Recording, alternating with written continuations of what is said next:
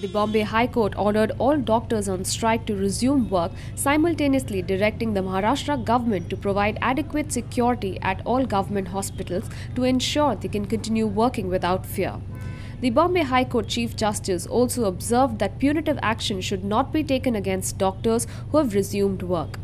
The Bombay High Court's observation comes in the wake of a mass protest in the state which began on Monday. More than 1,000 doctors are protesting incidents of assault on doctors by patients' families and are demanding better security at hospitals. Making an ardent appeal to all doctor organizations to withdraw their indefinite strike, Maharashtra Chief Minister Devendra Fadnavis reassured that the government will provide better security and enforcements.